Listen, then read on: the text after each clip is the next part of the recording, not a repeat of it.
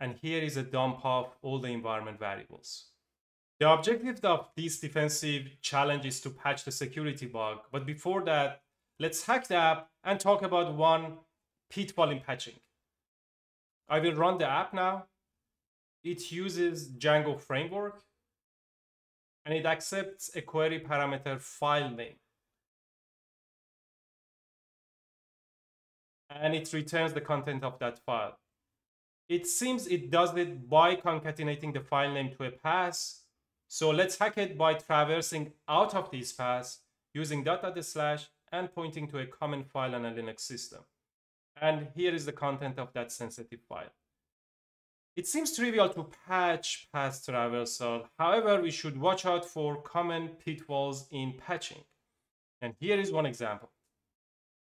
I will add a single line of code and we'll look inside the file name query parameter and replace out all those // or filtering them out by using the replace method.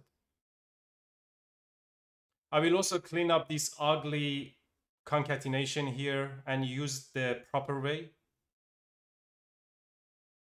Now let's try the same payload.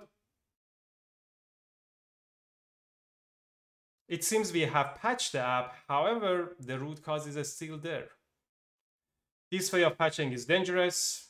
It can be bypassed using different tactics, and here I'm just doubling up // and I can read the same sensitive file.